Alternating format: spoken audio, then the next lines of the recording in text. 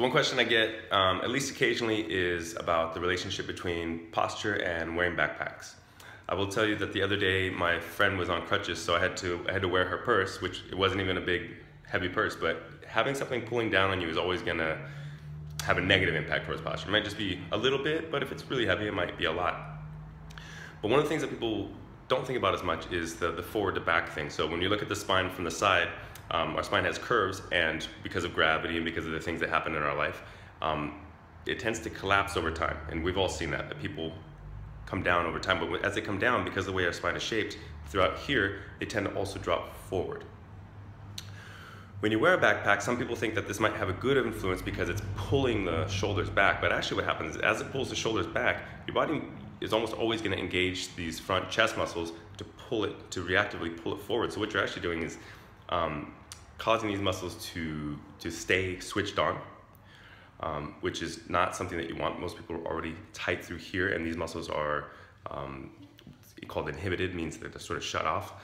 And the other thing that happens is when you wear a backpack on your back, you shift your gravity, your center of gravity slightly backwards. And in order to compensate for that, your body has to bend forward.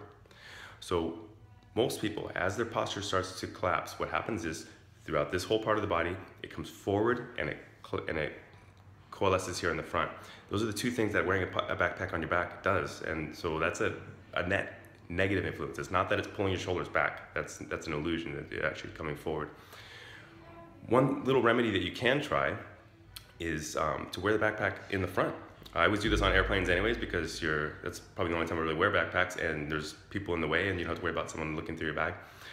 When you wear a backpack in the back, you do a couple things. One is that since it would pull the shoulders back, you're gonna have to engage your posterior back muscles. And just even engaging them slightly, just enough to switch them on, is gonna have a net positive influence on your posture. The other thing that happens is since the backpack is in front of you, it's going to shift your center of gravity a little bit and you have to lean back, where essentially most people leaning back is actually going to bring them upright in order for them to stay up. And at the very least, if you can at least, I know it's not always convenient to wear a backpack in your front, but if you can try alternating it, that's going to have a better influence than just always wearing a backpack on your back.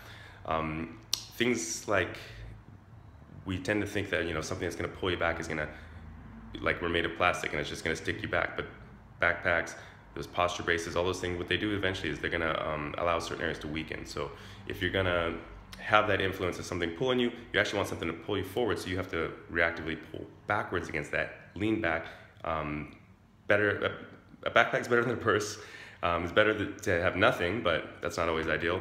So if you're going to do it, at least do it that way. Try it, let me know what you think, and I'll talk to you in the comments.